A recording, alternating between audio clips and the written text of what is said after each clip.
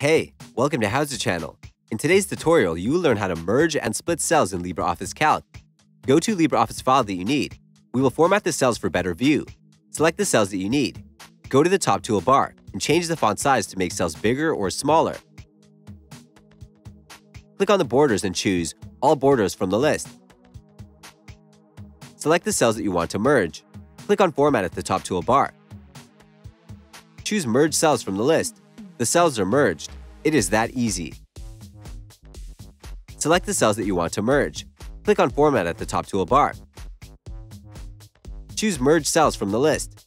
You can also split cells. Select the cells that you want to split. Click on Format at the top toolbar.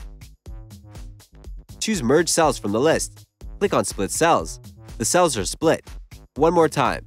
Select the cells that you want to split. Click on Format at the top toolbar. Choose Merge Cells from the list. Click on Split Cells.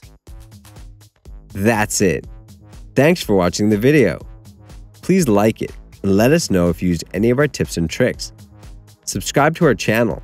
We upload new tutorials every day. See ya!